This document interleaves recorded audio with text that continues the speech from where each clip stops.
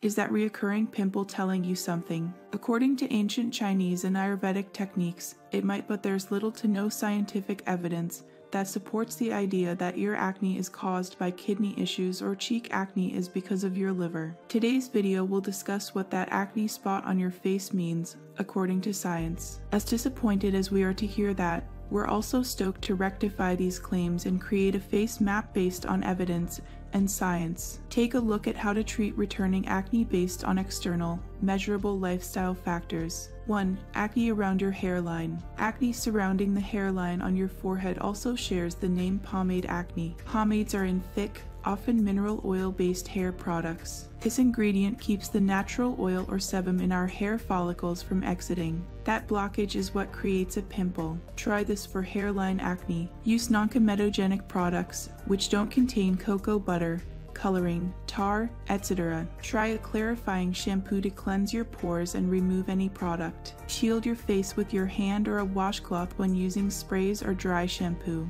2. Acne on your cheeks. It's not just fecal matter. You've probably got traces of E. coli and other bacteria on your phone, too. And anytime you hold your phone to your face, you're spreading that bacteria to your skin, potentially causing more acne. Persistent acne on one side of your faces tends to be due to dirty phones, pillowcases, and other habits like touching your face. Try this for cheek acne. Wipe down your smartphone before each use. Don't bring your phone with you to the bathroom. Swap out your pillowcase at least once a week. 3. Acne on your jawline. Here's where face mapping is actually accurate. Chin and jawline acne is often caused by fluctuations in hormones' trusted source, which means a disruption with your endocrine system. It's typically a result of excess androgens, which overstimulate the oil glands and clog pores. Hormones can surge during a menstrual cycle or may be due to a switch or start with birth control medications. Try this for jawline and chin acne. Reevaluate your diet to see if you need to eat less processed foods or dairy. Research food brands and check if they add hormones to their foods. Visit a dermatologist for topical treatments to help stubborn acne.